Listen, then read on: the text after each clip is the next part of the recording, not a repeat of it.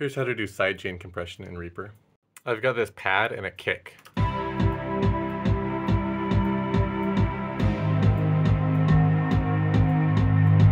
In the effects of the pad, I'm adding a compressor, and then I'm going to drag the route control from the kick onto the compressor, which is going to create two new track channels, channels 3 and 4. I want to make sure I don't send MIDI, so I'm going to click none here.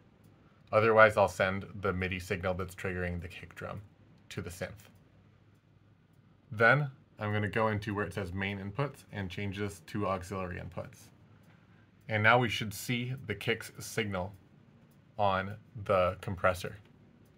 And then we can drag this down.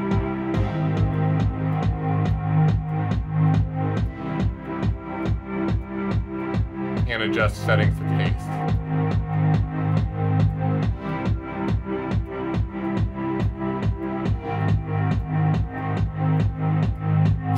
Outside of dance music, this is pretty common to make a vocal stick out in front of really noisy guitars or a lot of other things. You can be creative with this, and you can also do this with effects that aren't compressors, but that's the most common use case.